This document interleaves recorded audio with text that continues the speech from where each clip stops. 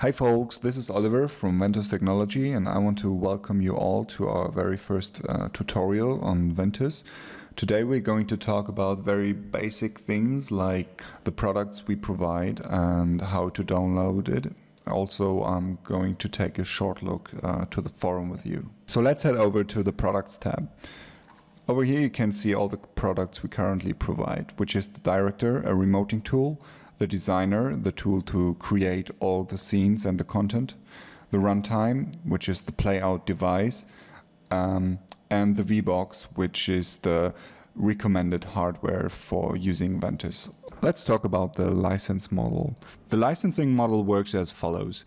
You can put any of those three licenses on the Ventuz dongle, which is a USB device. Also, there are three options for each of these, which is SDI, cluster, and IVGA. So those can be added to the licenses if wanted. So to get the software, you head over to the Downloads tab and just press Download over here. This is the full package, so it comes with the Designer, the Runtime, and the Director, and it has full functionality.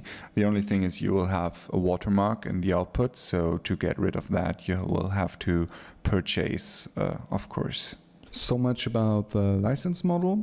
Next I'm going to show you the forum, which is on our main page under tab Forum.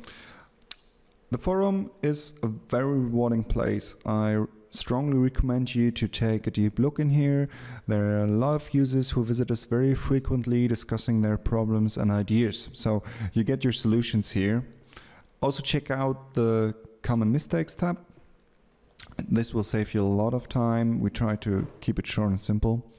We check this forum quite frequently, so feel free to post, search first of course, and you'll probably get your answer pretty fast.